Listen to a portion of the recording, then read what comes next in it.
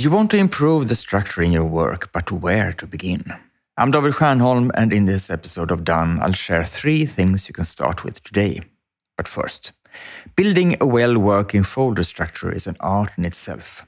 On the structure blog right now, I share 2 key principles for folder naming and tips to streamline your digital workspace. You'll find a link there in the show notes.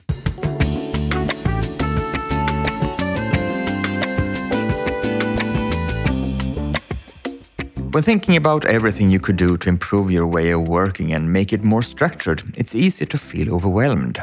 This is especially true if you have so much to do now and have had for a while that you've become aware of structure because you seek a lighter workload.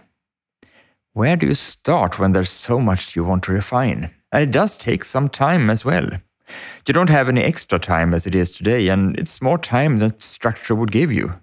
Doesn't it sound like a catch-22, right? Do you recognize this situation? Do you even experience this right now? Let me suggest 3 steps to start with. They're not comprehensive, but they're a good start to build on if you feel like you have too much even to begin. Do this. Step 1. Get an overview of everything. There's too much buzzing around now. You need to see clearly what it is to get a grip on it and be able to do something about it. Create a mental map on a blank sheet, on paper or in an app, of everything you have going on to see it more clearly than just having it in your head or an endless detailed list. Or if it suits you better, list what's buzzing in general. What spinning plates on sticks are you keeping up in a balancing act circus routine?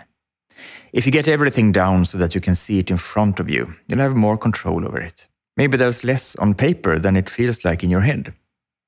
Step 2. Separate the wheat from the chaff. Find nuances in the everything you wrote down and made more visible. Not everything is equally important. Some things are more critical than others. Some are absolute musts, while others are just musts. Mark the most important ones so that they stand out from the whole. And step 3. Give yourself some breathing room. If your life is overcrowded, you need to create some space. Free yourself from at least one of the less critical musts. Re-evaluate and decide to forget it and not do it completely. Either re-evaluate and decide to forget it and not do it completely.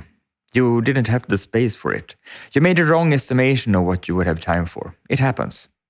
Or, if that's impossible, ask someone else for help and have them do it instead of you. Ask a colleague or hire someone from outside.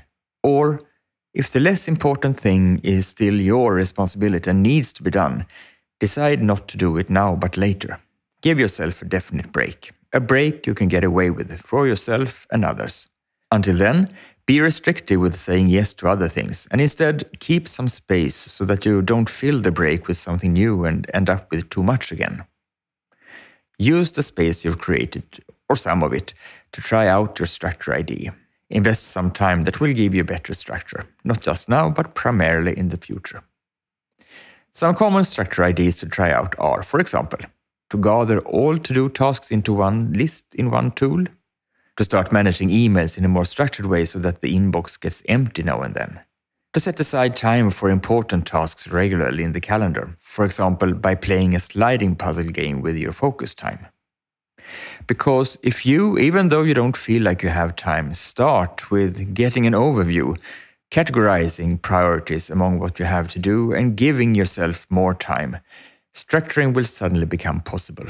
You'll reap the benefits of the refined structure much earlier than if you were to wait for the free space to structure to reveal itself suddenly. It's worth a lot. What structure idea do you want to try out when you've created some space? Write to me at david@stiernholm.com and tell me.